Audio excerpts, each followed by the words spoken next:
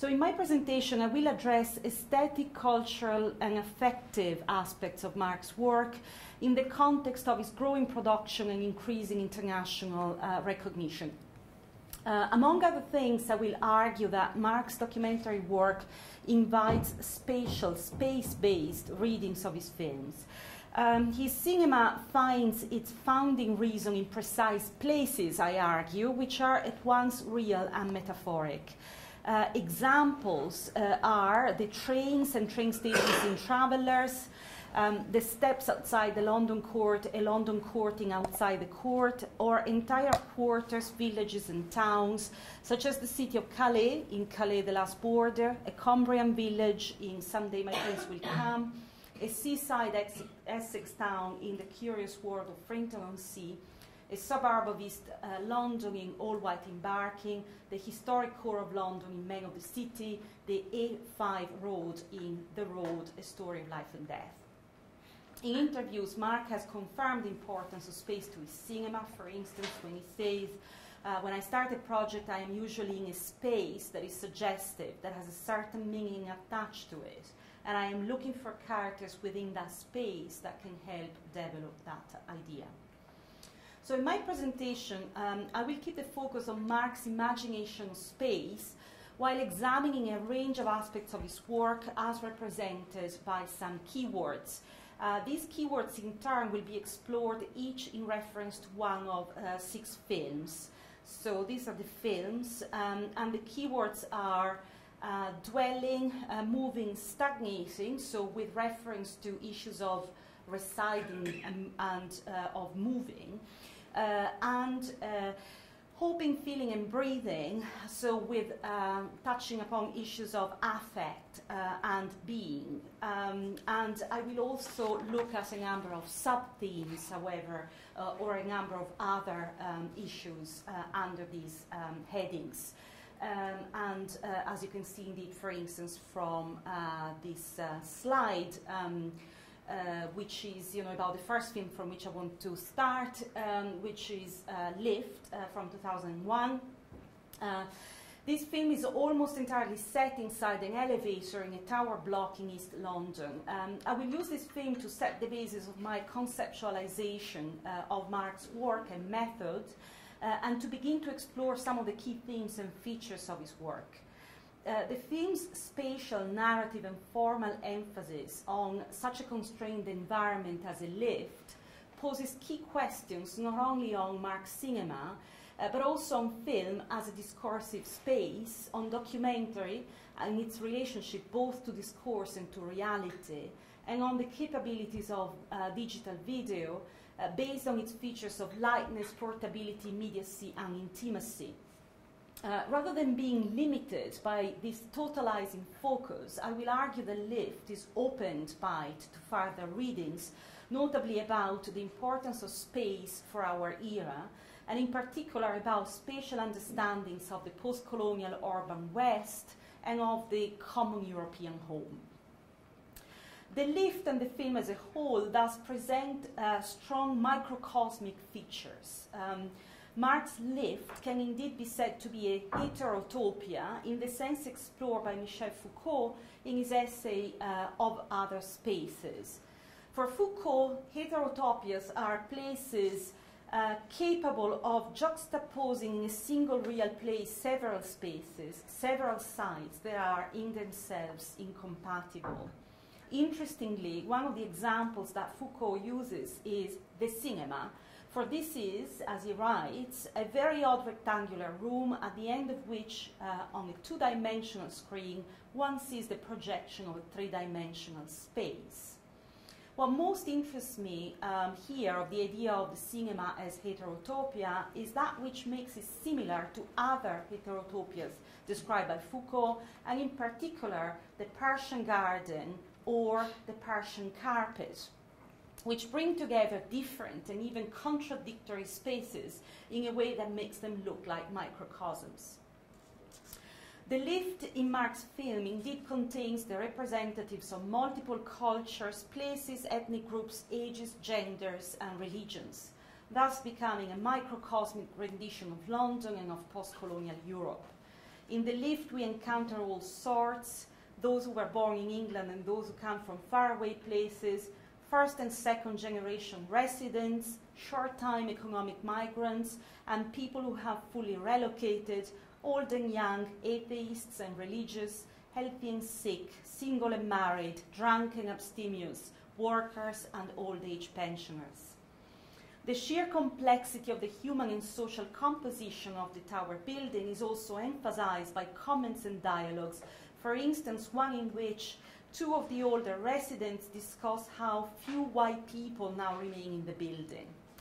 A sense of the uneasy cohabitation of ethnic groups and of a deterioration of the urban environment is on occasion suggested by the long-time residents, like Lily, who says that when she first moved to the block 26 years earlier, she found it was paradise, she says, and then proceeds to complain about the degeneration of the place. Once we even see her preventing a Southeast Asian man from stepping onto the elevator, a scene that suggests the desire of the long-term white resident to protect her space from the invasion of the ethnic other. This microcosmic rendition of the urban West and of London and East London in particular points at issues such as the increased heterogeneity of the social fabric, the religious divides, the contrasting cultural values and conceptions of life, which presuppose other controversial features of contemporary Western urban life, including racism, prejudice, social conflict, fear, violence, segregation. However, my argument is Marc's film is not contented to simply present and reconfirm these themes. Quite the opposite, it subverts them, arguably leading to a counter-reading of London. This counter-reading is born from the discursive space created by the film and the presence of Marc in the lift, as I will now argue. I will do so by mobilizing the postmodern political urban theory of Edward Soja, and in particular his reading of third spaces as both real and imagined spaces, as spaces of recombinatorial and radically open critical practice based on a binary defined strategy of thirding as othering. This strategy can be seen in the way in which the space of the lift is always opened up to an other. The film pluralizes the other and triangulates subjects, thus constantly shifting and questioning what they may appear and what may appear like fixed positions. By firmly placing himself on site, then, Marc includes the spectator in such triangulations, firstly because the position of the camera, of course, always implies the presence of the spectator and his or her point of view, and secondly because the fourth wall is often shattered so that the spectator and social actor may exchange gazes. In this way, the film produces a contestation and renegotiation of socio-geographical boundaries and cultural identities. This filmic lift may thus be described as a third space where race, age, and gender are recombined in a way that defeats the either-or binary and that opens to both and also. As such, the lift is a polyphonic and dialogical space. In it, the residents meet the filmmaker, meet each other, and increasingly open up to dialogue and exchange. Via the construction of such an intense, concentrated space through the use of camera angles, framing, and montage, and by functioning as a reagent who stimulates this communication and sharing of comments, memories, dreams, and stories, Marc creates a space that resembles Foucault's already mentioned heterotopia of the Persian garden or carpet. In this universalizing heterotopia, in fact, all the different parts of the world are brought together in a way that is ultimately harmonious and are able to coexist rather than contest or efface each other. The picture of the tower block that emerges from the lift is in fact overall a positive one. The place looks populated by people and stories, and we come away from it with a strong sense of having met a community, a diverse, multi-ethnic, multicultural, multi-faithful community. Thus, the film ultimately puts forward what I believe is a utopian reading of the Tower Block, of London, and of the multicultural common European home. This utopianism, as in the best tradition of reflective documentary cinema, aims not only to represent a reality, but also to make it fully relevant to the spectator.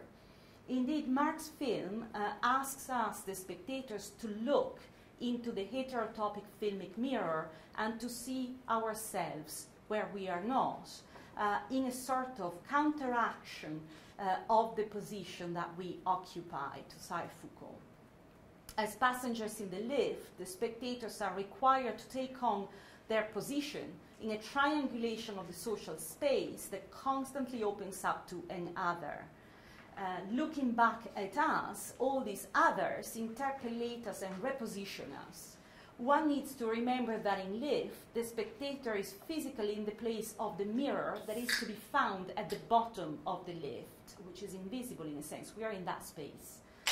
As Foucault writes of the mirror and of our gaze reflected in the mirror, starting from this gaze that is, as it were, directed towards me, from the ground of this virtual space that is on the other side of the glass, I come back towards myself.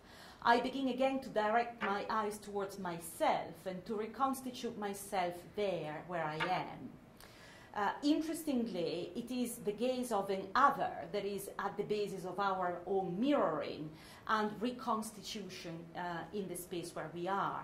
So the ultimate question that Marc's film asks of us is indeed about where we are and above all about how we dwell in the city. As a heterotopia, lift has the curious function of inverting and contradicting the set of relations that it reflects.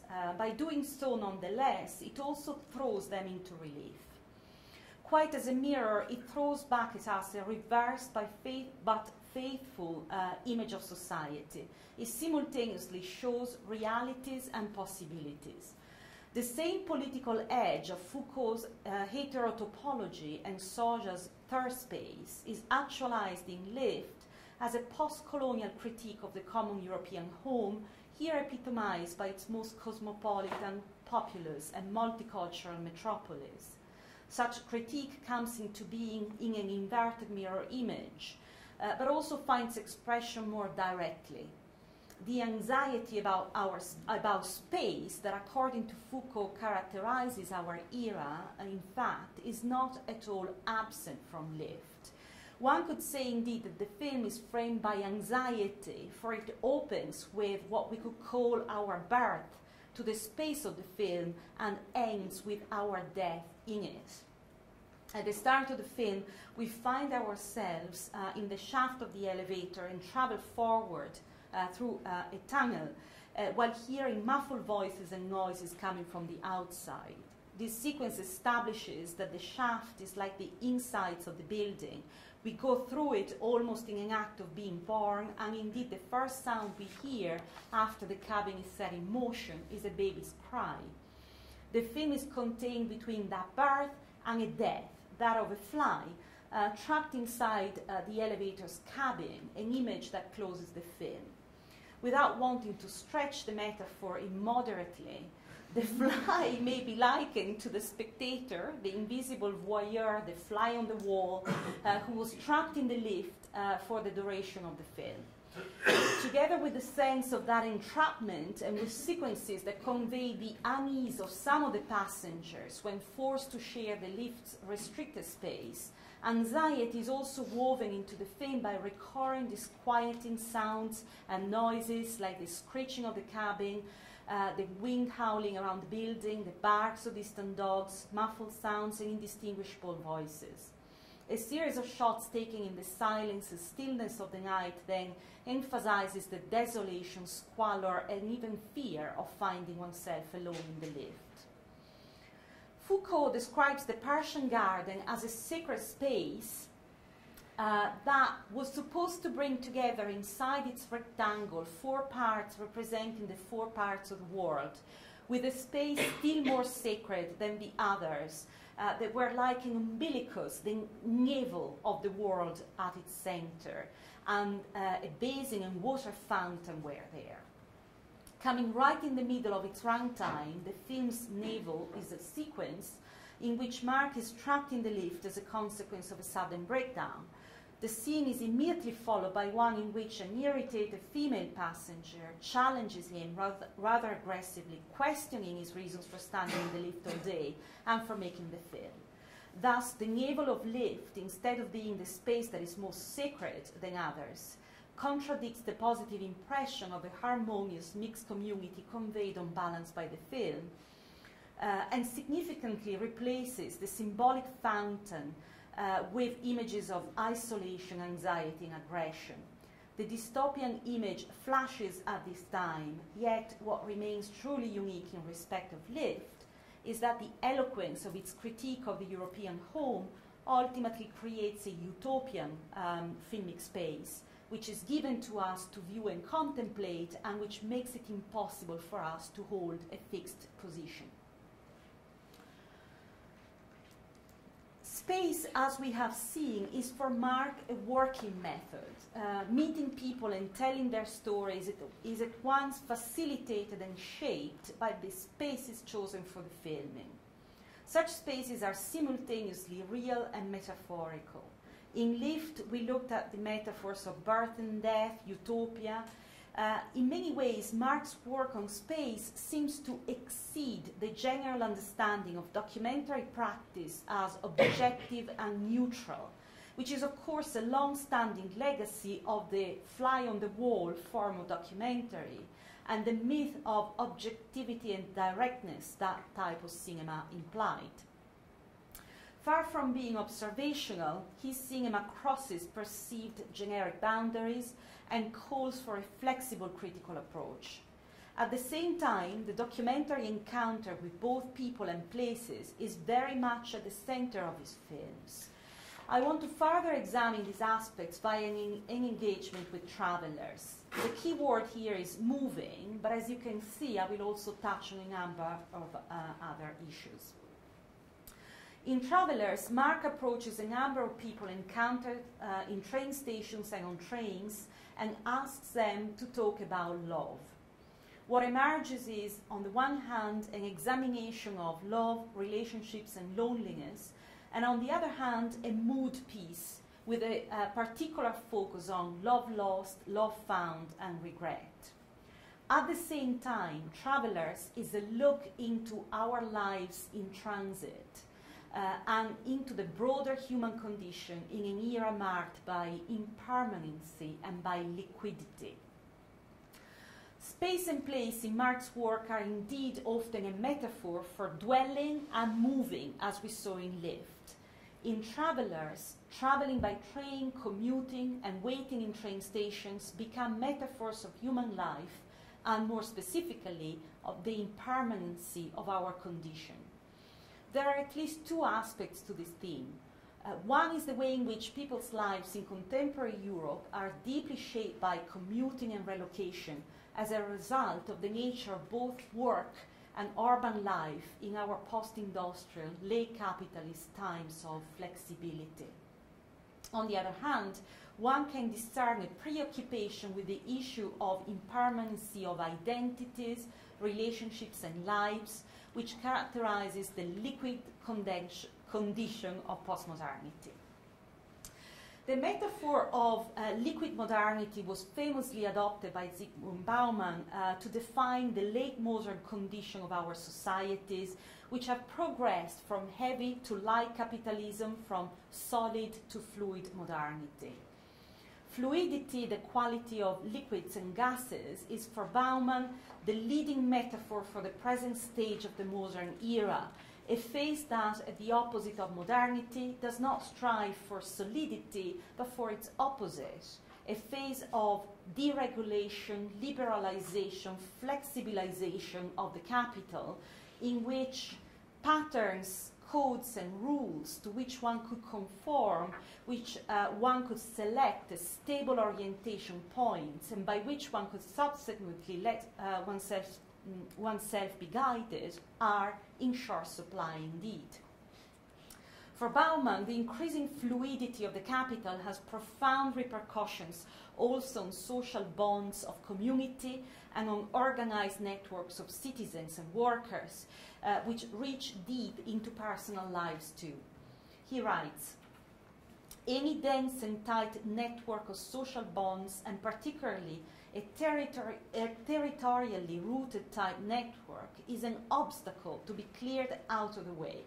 Global powers are bent on dismantling such networks for the sake of their continuous and growing fluidity, that principal source of their strength and the warrant of their invincibility. And it is the falling apart, the friability, the brittleness, the transience, the until further noticeness of human bonds and networks which allow these powers to do their job in the first place. While being metaphoric, however, Marc's focus in Travelers is not devoid of tangible documentary preoccupations. On the level at which, one of the levels at which space is relevant to Marc's work is that of social class and the spatial connotations of social relationships. We already saw how lift was at once a specific social reality in East London and a metaphor for the urban West. Here, trains and stations are a tangible example of Marc Auger's concept of the non-place, the place of transit in which community cannot develop.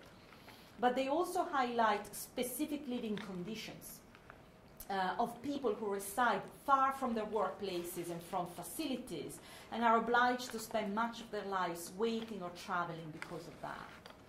A further idea to be highlighted here under the rubric of method is the concept of contingency, which has big currency in documentary film theory, for so much in documentary is hinged on the accidental, on opportunity, and on chance. These can be thought of in terms of issues that come into and that deeply shape documentary filmmaking, much more so than fiction filmmaking, including the encounter, the event, and filmmaking conditions, i.e. that broad set of factors with which documentary cinema must come to terms on a regular basis. Contingency in documentary film can translate into a sort of vulnerability, as Bill Nichols called it, but also by the same token in a strength. For instance, contingency becomes visible in the chaotic framing, blurred focus, poor sound quality.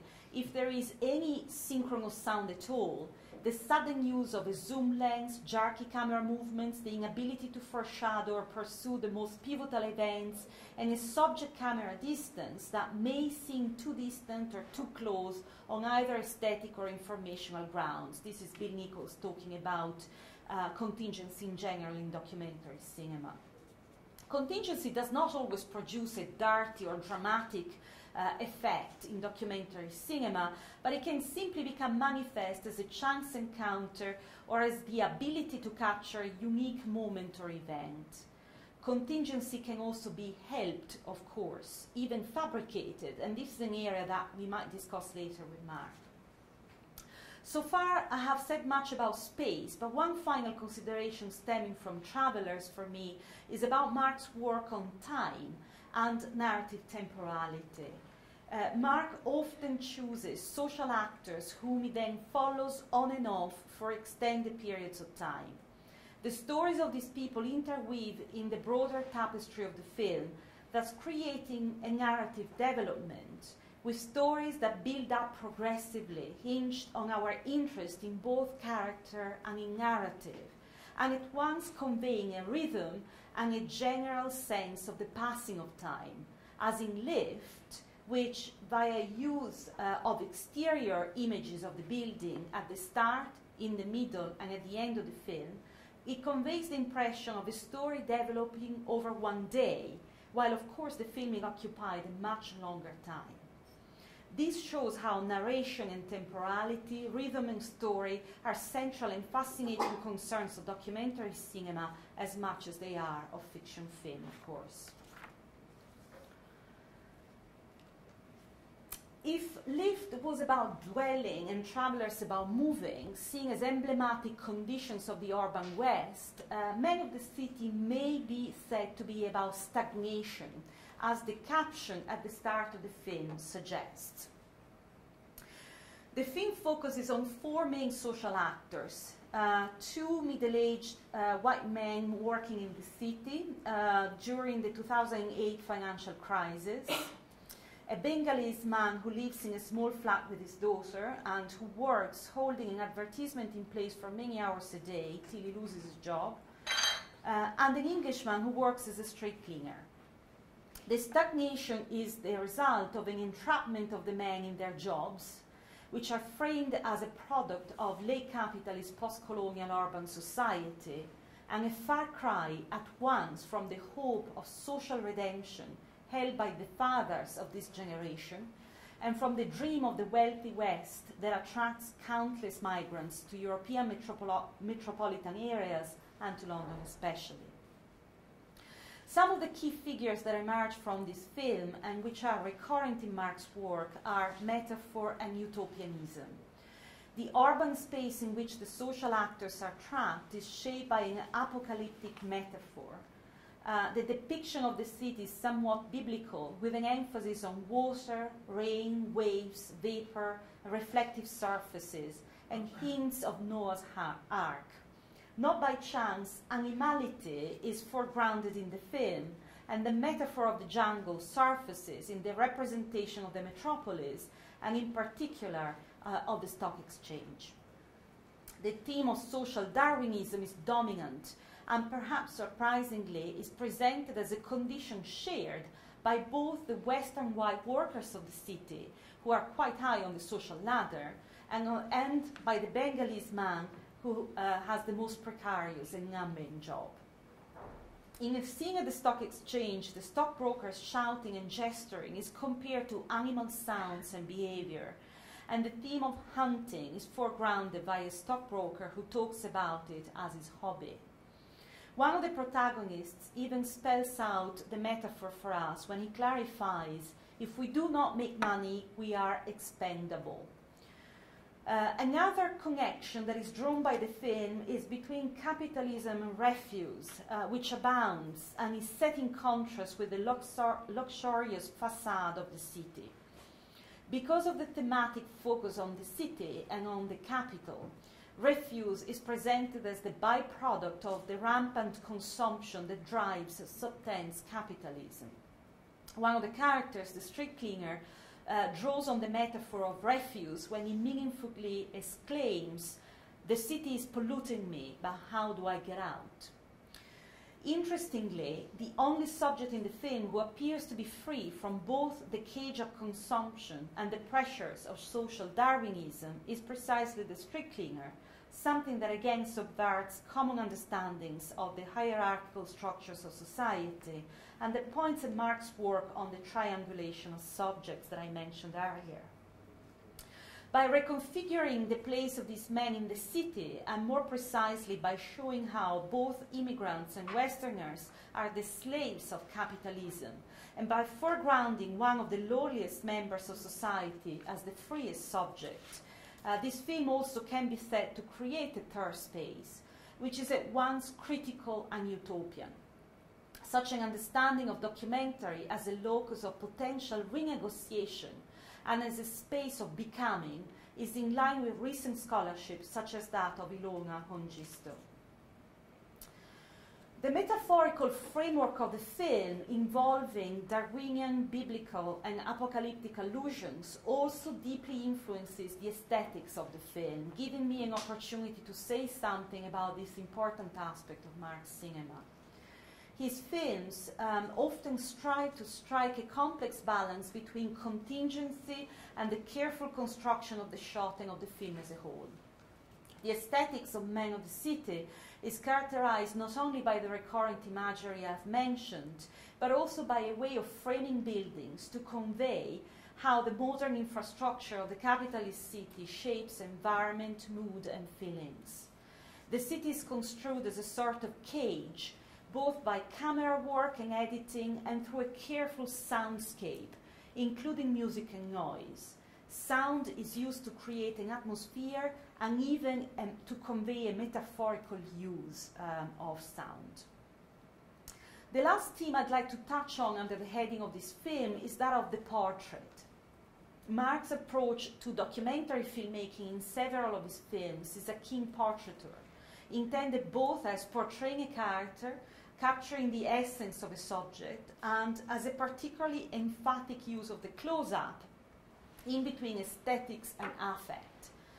One of the characters in the film, incidentally a successful stockbroker, is an amateur photographer who makes portraits of his children with whom he does not live.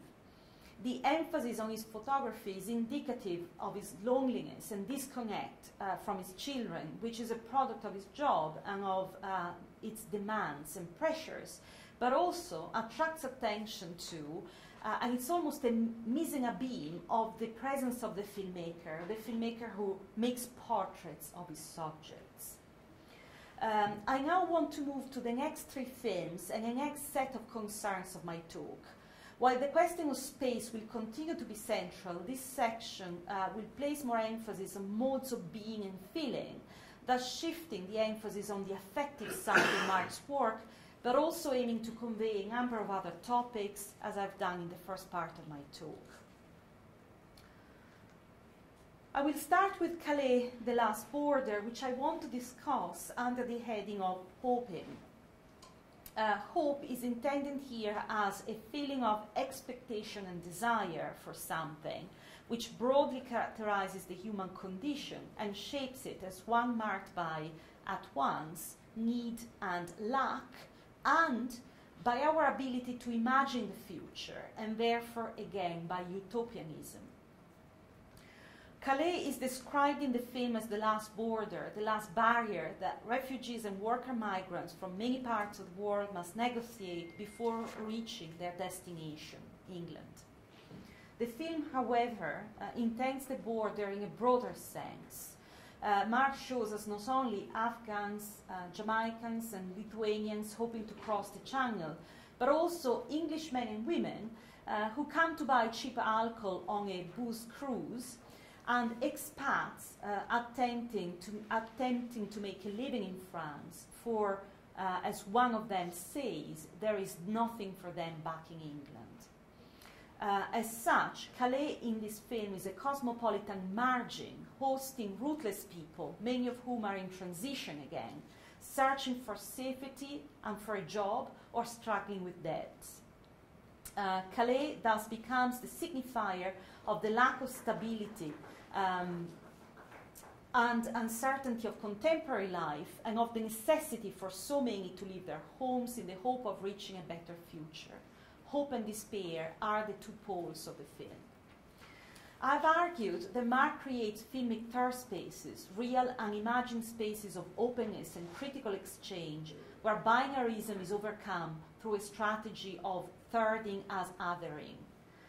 In his analysis of Calais, The Last Border, S.M. Dasgupta argues, quoting philosopher Jacques Sarancière, that this film questions the contemporary form of European community and produces forms of visibility that interrupt the falsely unified and simplified figure of otherness that shores it up. Marc's work is indeed often concerned with otherness, as we have seen, and issues of multiculturalism, multi-ethnic cohabitation, identity, and social class.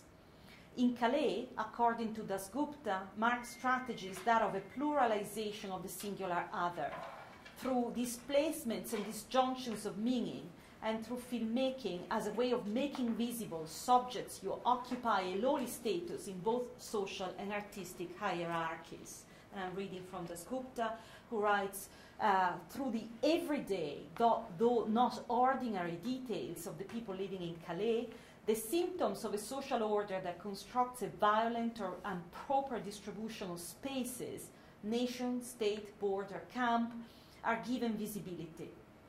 The film's disjunctive threading of dialogue imagery both specific to the medium, has a political stake in that it disturbs the meaning of the designation migrant by both pluralizing the term across different individuals and by establishing relationships between them and us through its configuring of space and time into alternative constellations.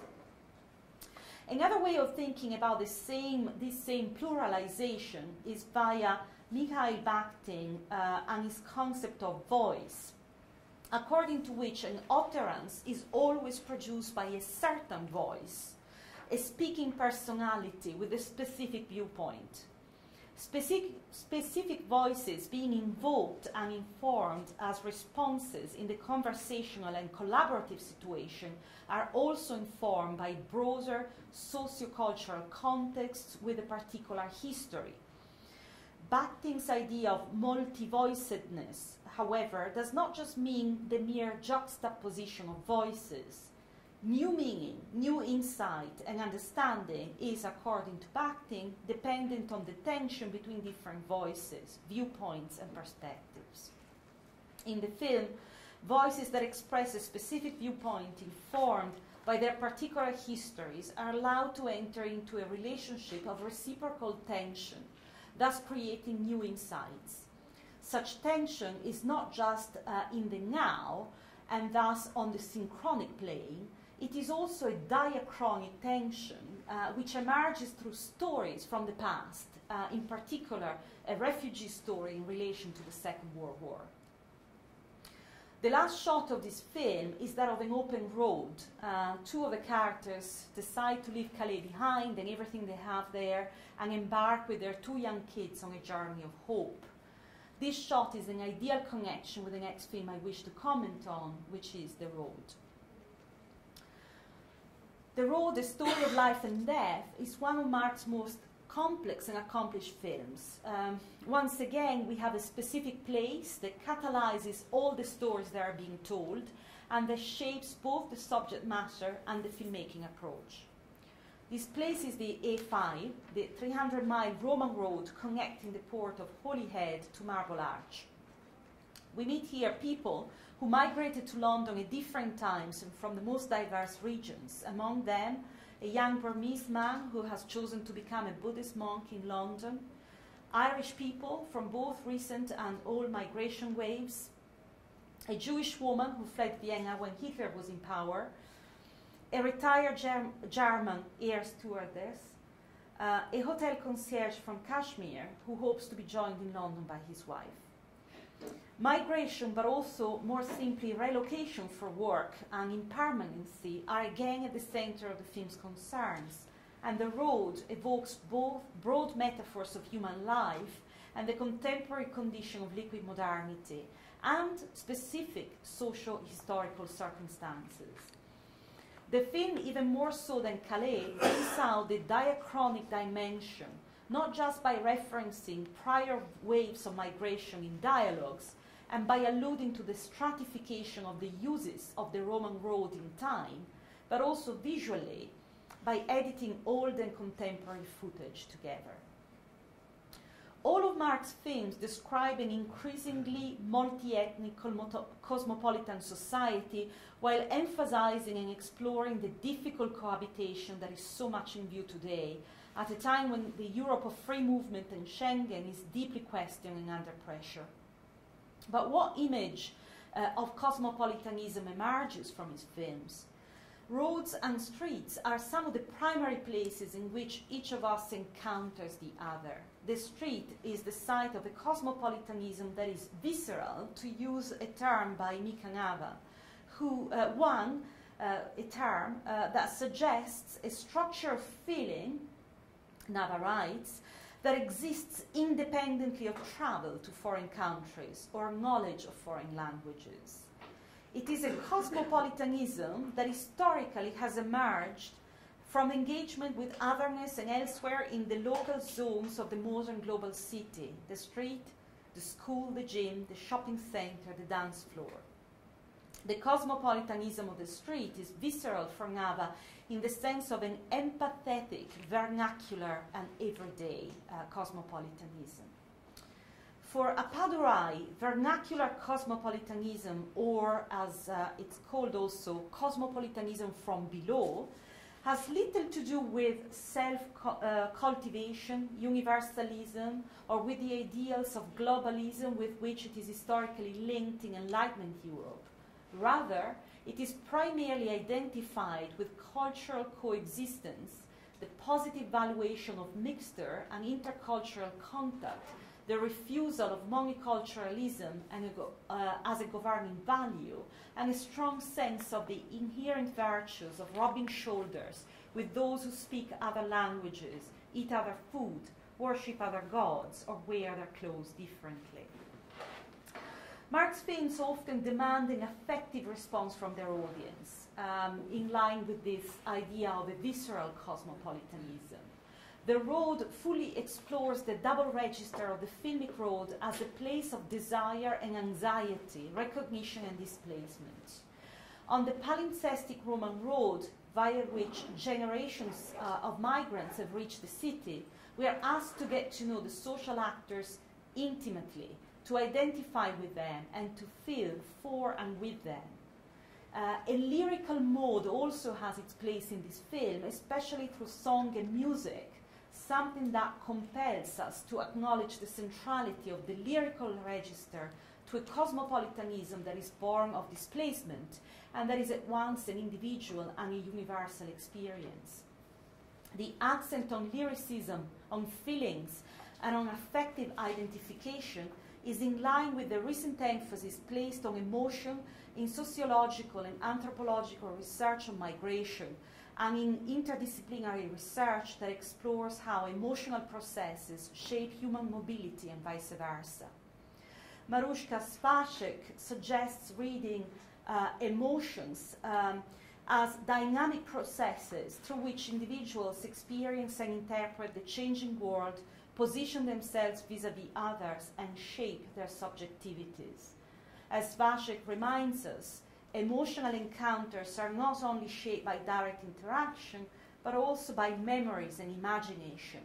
Through work on imagination and memory, Marc's films offers a visceral, if still symbolic, experience of cosmopolitanism in the road. Such experience is distinctively cinematic because articulated through an apparatus which is capable, in such a diverse way, of placing us at street level, while also revealing the street to us all at once in its presentness and in its historicity. The last film I want to briefly consider is The Old Man in His Bed, which is a short, and it's part of 94 Elements, a global project made up of films by different filmmakers, one for each element. Marc's film is about oxygen, and he explained his choice as follows. I chose oxygen as it seemed to offer the best opportunity to make a film with a simple human story. Myself and Guy King, the researcher, were invited onto a ward dealing with severe respiratory conditions in a London hospital, and the first person we were introduced to was Bob. The hospital staff clearly liked him, and I immediately understood why. Despite his desperate medical condition, he was extremely optimistic, remarkably kind, and not without a sense of humor. After a little consideration, I decided to shoot the film with Bob over one long night. I decided just to be there and experience something of his situation without any tricks, complicated structural considerations, or big narrative ideas. I read out this passage in its entirety, for it summarizes some of the themes I have tried to look at in my presentation, including the spatial-temporal situation consisting in one room, one night, which again provides a framework for story, approach, and aesthetics. And I would emphasize story, even if Marc says that there is no story in this film. And also, Marc's method of being there, and thus working as a witness, which is typical of documentary cinema, but also as a reagent whose presence makes things more visible and tangible. Marc's comment also points at another important element of his film and of his work tout court, the idea of lightness. He touches on humor, for instance, or better, the two poles of heaviness and lightness. The Old Man in His Bed is a film in which the heaviness of the human condition is foregrounded, but also offset by the lightness of the person who bears it. This is often the case with Marc's subjects. They face the most difficult circumstances with courage and often with a touch of lightness. This, however, does not detract from the extremity of their experiences. Indeed, if anything, it makes them more dramatic. The Old Man in His Bed, with its concentrated focus on a human being and his physical condition, can also be said to attract attention to the object of documentary cinema itself and to its materiality. Documentary cinema indeed focuses its attention on the existent, that is to say, on actual bodies, things, places, and their contingent specificities and conditions. The heaviness of matter and the lightness of being equally belong to the medium of film in general, and The Old Man in His Bed highlights both aspects. The material conditions with which filmmakers must contend are wholly in evidence, with Marc's camera negotiating the filming in a small room full of medical equipment and supplies and occupied by a very sick man. Equally in evidence is the medium's ability to transcend materiality and give visibility to the immaterial. Here, the man's feelings vis-à-vis his own condition and the outside world from which he is now permanently excluded.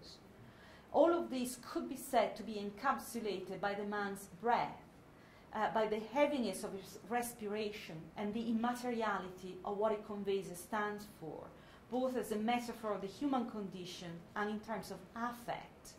Ultimately, and with this observation I want to conclude, these may be said to be the coordinates of Marc's cinema, which seeks a precarious balance between witnessing the contingent materiality of being in historical and social context and offering a metaphorical, sometimes utopian reading of the present time. Thank you very much.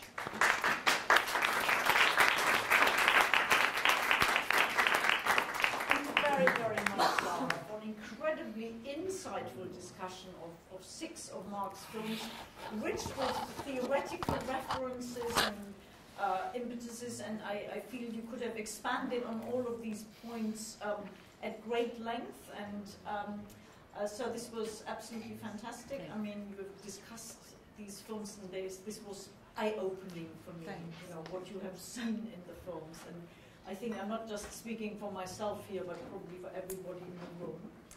And I think we proceed to part 2 now, and invite both of you to start your dialogue. Should we grab some tea and then? Yeah. Yes, that would be a brilliant idea, and there is a lot of cake too.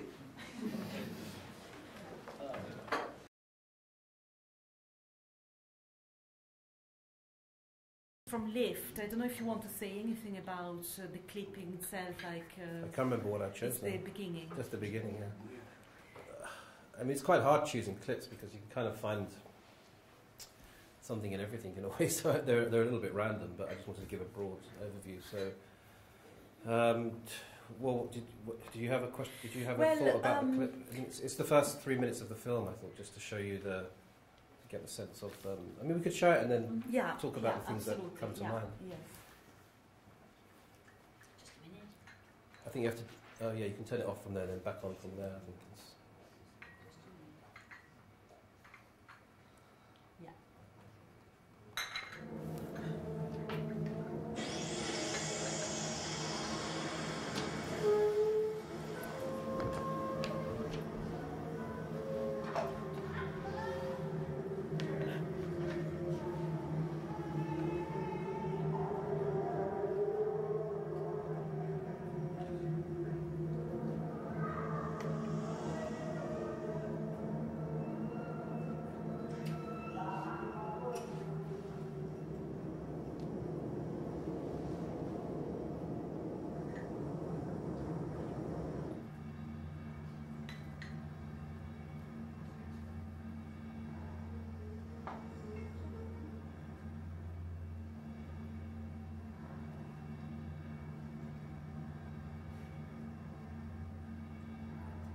Ground floor. can't come in yet. No. You can't come in, I said. Come, I'll send it down. John Fleet Maid here, the split business here. They're reporters.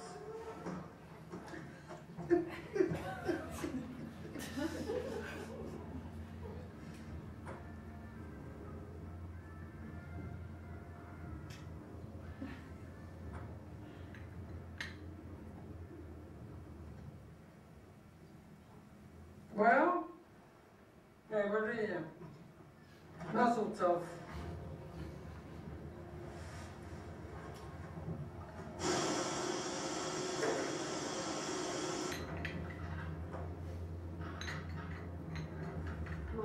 Who?